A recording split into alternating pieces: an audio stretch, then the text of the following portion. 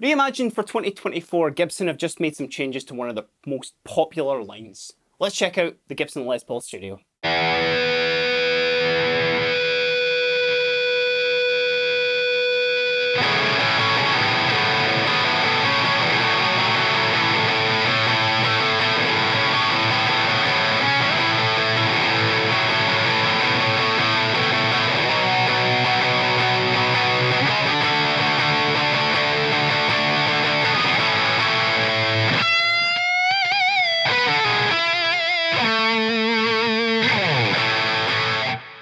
Anyone who's a fan of Gibson Les Pauls knows what the Les Paul Studio is. It sits in the range as their stripped down version of the iconic single cut, making it a lot more appealing to players who don't want the super flashy Les Paul, but they still want that sort of full-bodied sound.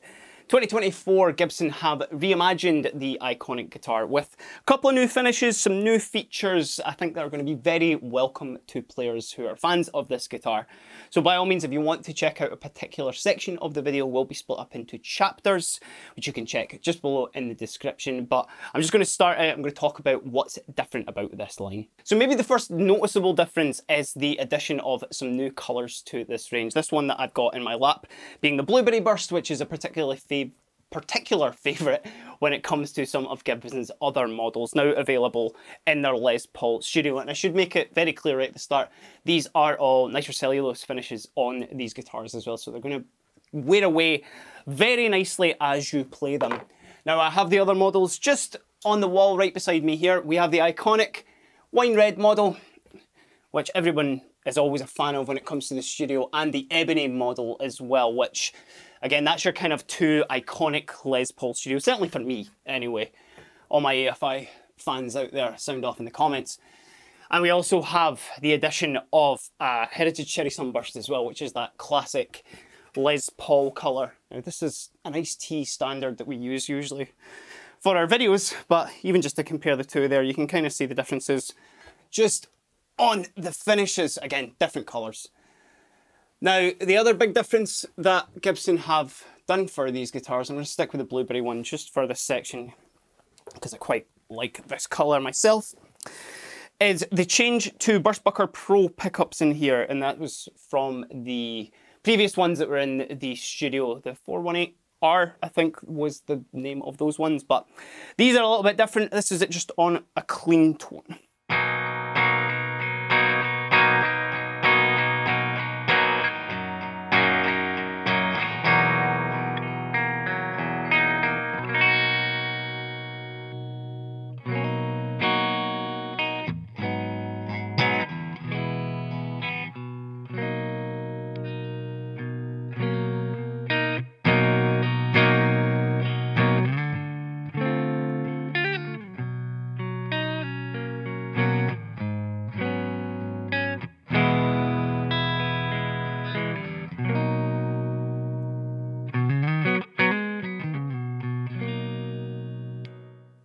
And of course, we had a little bit of dirt on that as well. You're going to get that proper sort of full-bodied Les Paul sound as well that I was talking about.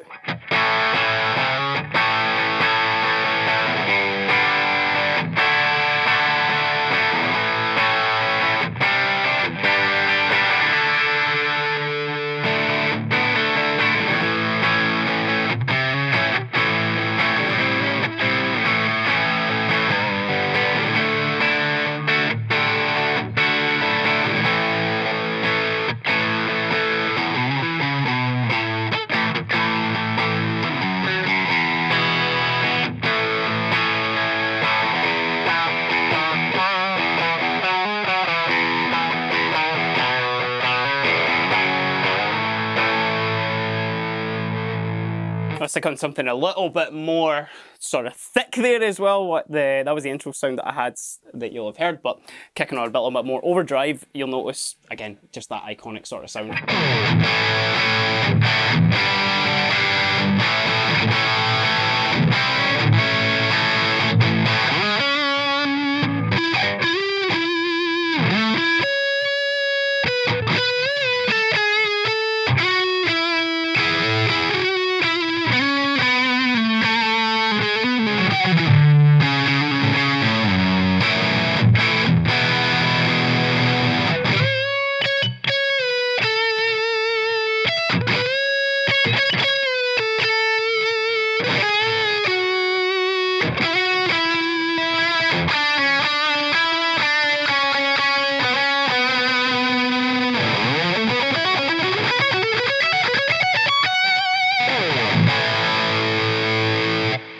So nothing wrong with that. That's a Les Paul in its fullest there.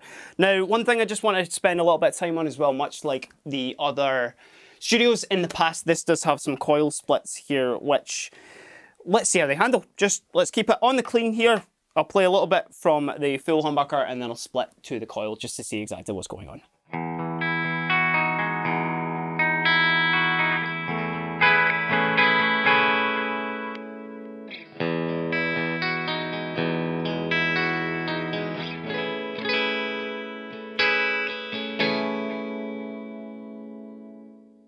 Now, immediate impressions of that, that's kind of got that like sort of, you know, single coil quacky thing kind of going on.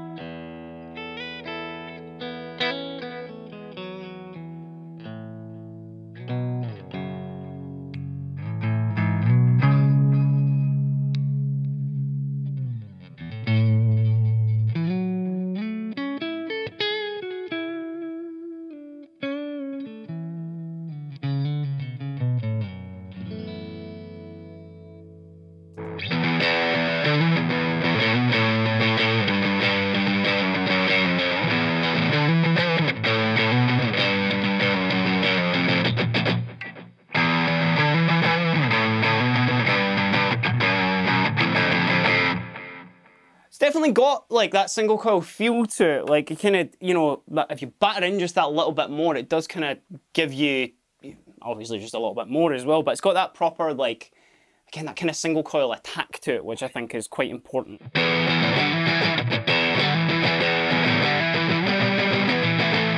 You know what I mean? It's kind of got like proper sort of attack. And then if we go into the center, I wonder actually, are we going to get that kind of Fender in between sound?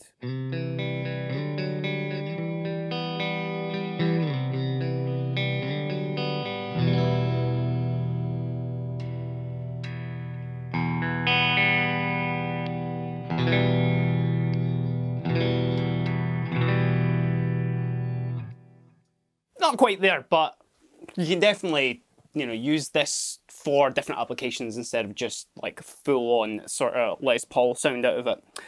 Actually, while I was playing there as well, that's a good sort of point. I'm going to switch over just to one of the other colours just so you can see them too. Let's go with the classic wine red here, but this is a good opportunity to speak about the neck with this because these guitars have got the slim taper neck that Gibson have been using on some of their models. It feels like a lot kind of, I guess, a lot more like flatter and smaller than you would expect from maybe like a classic sort of like 50s style Gibson on it. So these are definitely much more suited to kind of, you know, like modern players as well. But not to say that, you know, any sort of old school sort of Gibson fan wouldn't get a lot out of these as well. A couple of other changes when we're looking just at the guitar. You have the bound neck, rosewood board, with these classic style, kind of close-on style Gibson tuners on here as well, instead of the button style Grover tuners, which the standards have sort of been known for. This just brings that kind of, you know, the sort of ranges just a little bit closer, and it's certainly when people kind of think of those, like, you know, older style Les Pauls, that's the tuners you're going to be looking at with them. And then other than that, it's like, it's a really kind of stripped down guitar, and it's one of those things that I particularly love about the studios, is just you're getting a Les Paul, but without a lot of the fancy stuff as well. So you might feel like, certainly I mentioned AFI a little bit earlier, and you know, some people who are watching this may not know that band, but kind of punky band. Their guitarist has always used Les Paul Studios, even though they are super big these days. I think more so because like they don't want to ruin like a Les Paul standard or something on the road, which there's totally something to say about that there. But this model has got the same pickups in it, so I'm just going to noodle on it and just see what other sounds I can get.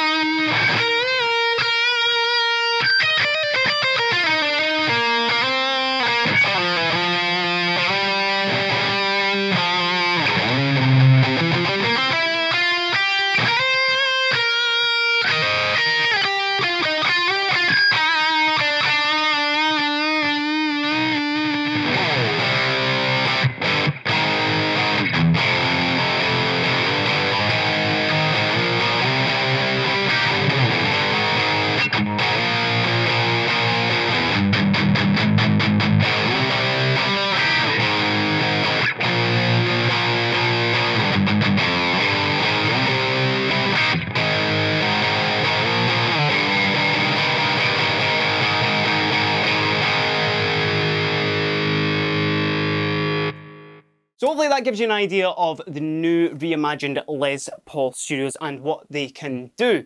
I think these changes that Gibson have made are really, really welcome. Just some of the changes in the pickups, obviously the aesthetic differences, but also I think my favourite thing about it is the fact that they have included like a nitro finish on this as well. Not that they haven't had them on the past, but you know, it's good to see that that's still kind of one of the main features of these.